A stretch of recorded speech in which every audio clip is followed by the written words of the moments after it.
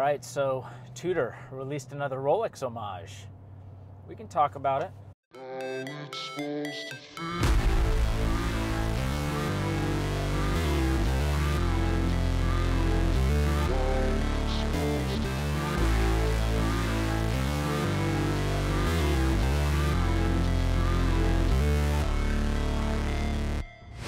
Never break, always fight, never quit, do it right. So this past week, Tudor released their Ranger field watch. Should we say they re-released the Ranger, because the Tudor Ranger has been a watch that has been out before in different iterations. Hans Wilsdorf, who founded Tudor and Rolex, actually registered the Ranger name shortly after Tudor was founded, which was a smart move on his part, because if you're going to be making a field watch, is there really a better name than Ranger? I mean, field watches really started coming into their own after World War II. And then the robustness of the field watch grew through exploratory feats throughout the 20th century. So back in the 60s and 70s, you could tell the features that different Tudor watches had by their name. So for example, they would have a Tudor Oyster watch. The oyster meant that it was just in an oyster case. Those ones would typically be a manual wind. They also had a oyster date, right? So it's an oyster case, it would have a date feature. Tudor also had their oyster prince. Now, the word prince meant that it was an automatic winding movement. So back when Tudor started releasing their Ranger, they were part of the Oyster Prince line. They didn't have their own unique model number or serial number. They were just mixed in with other Oyster Princes in production. So you'd have an Oyster Prince Ranger. That just meant that it was an oyster case, Prince meaning that it's an automatic movement, and then Ranger would have, the Ranger dial, right? This is made to be a field watch. So in 1953, while the big brother Rolex was outfitting watches for the summit of Mount Everest, famously done by Shredmond Hillary and Tenzing Norgay and their crew. So Tudor, instead of supplying watches to summit Everest, right, this awesome feat, they gave 26 watches to a group of scientists and some military explorers, while Britain did another expedition of North Greenland. Now, I wonder how many people that are interested in buying the Ranger are jumping on Wikipedia this week to look up the British expedition of North Greenland, because really, who cared about it, right? Like, could you name one person that was part of that expedition? These scientists went up to North Greenland to study glaciers and study seismology and just all this like nerdy scientific stuff. And this was an expedition that lasted 2 years. So of the crew that was up there, it wasn't like the same crew the whole time. Different scientists and different crew members would show up to the bases up there and do their stint, take their measurements for so long, and then they would get the F out of there, because who wants to chill at North Greenland for 2 years, right? Now, during the expedition, a lot of the seismological and gravimetric surveys, as well as the radio wave propagation studies, were conducted at a facility that was codenamed North Ice. Now, you might think that's really cool, but hey, if that sells watches, lean into it, I guess. And so Tudor supplied these 26 Tudor Oyster Prince watches to members of this crew, and they were able to utilize them for timekeeping, and I'm sure it was useful for Tudor. Back in the 1950s, it was actually something to be able to make an automatic watch that would maintain its accuracy in extreme environmental conditions, like extreme cold or wind, that kind of thing. So you can't really fault Tudor for supplying those timepieces. Now, the Rolex Explorer summiting Everest, Rolex immediately used that into advertising, and the Explorer ended up being a pretty big hit for them. Even among collectors today, they really love vintage Explorers, right? An Explorer 1016 is a beautiful watch. A couple years ago, Rolex ended up discontinuing their 39mm Rolex Explorer.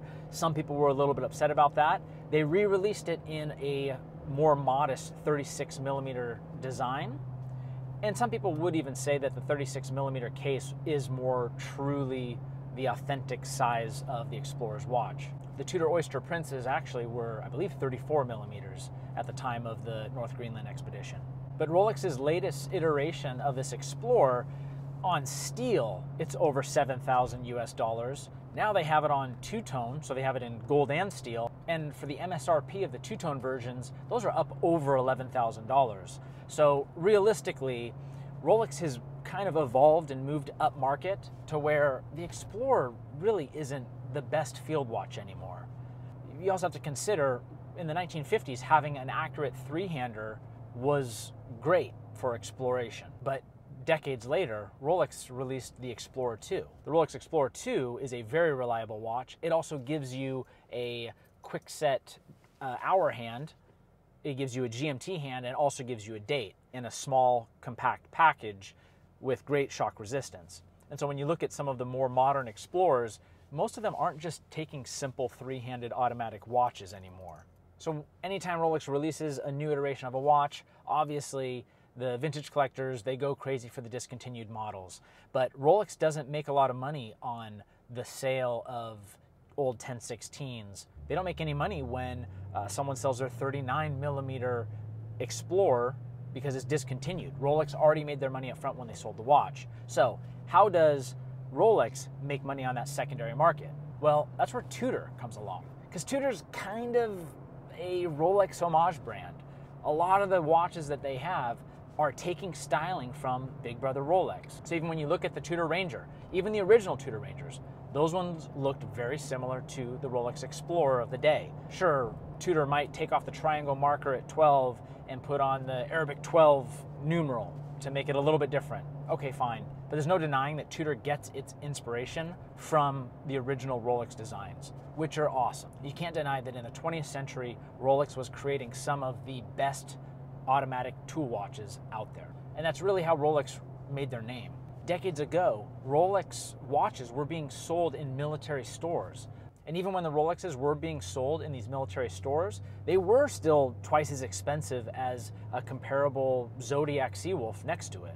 But Rolex cut their teeth and they made their name through the 20th century by making reliable, well-built timepieces. So now Tudor's able to kind of capitalize on some of that nostalgia. Tudor might be able to get a little bit of money out of those vintage collectors by releasing a Rolex Explorer Homage. So me as a buyer, if I'm looking at buying a Rolex 1016, I have to take on a lot of risk. Was the watch serviced? Is it a Franken watch? What are the conditions of the seals? There's all those things you have to worry about when you're purchasing a used watch on the secondary market. But now Tudor releases a 39mm watch that is vintage inspired for $3,000, which is less than a used Rolex Explorer. And the Tudor even has the latest and greatest tech. The Tudor Ranger movement, the MT, I believe it's the 5402, that's the same Kinesi movement that is in the Tudor Black Bay 58. I personally own two Black Bay 58s and I haven't had any problem with the movement. A 70-hour COSC certified movement that's going to be in good shape. It's not as good as a modern Rolex movement, but it's pretty close. It gets you most of the way there. They have the silicone balance spring, they have a full balance bridge, a reasonable amount of shock resistance, the kind of things that you would want in a field watch. Now, one thing about Rolex is they've always been really good at marketing. Tudor lacks a little bit, but I guess you have to give them an A for effort. Me personally, the British North Greenland expedition, like what the F is that? I don't really connect with that story at all, but hey, the 70-year anniversary of the beginning of the expedition is as good a time as any as releasing a Rolex Homage watch, right? So, hey, Tudor went with it. Now, when you're trying to decide if this is a good watch to add to your collection, I think you really just need to look at your lifestyle and see what it is, right? You're getting a $3,000 watch. It has a painted dial. It has a predominantly brushed case. There's a little bit of polishing around the fixed bezel, but otherwise it's a brushed case. It does come with Tudor's new T-Fit clasp, which is awesome. I'm glad they took off the faux rivets, finally, so it sounds like Tudor is maybe listening to its customers. But Tudor is always finding a way to trip at the finish line. Some of the things that I don't like about it.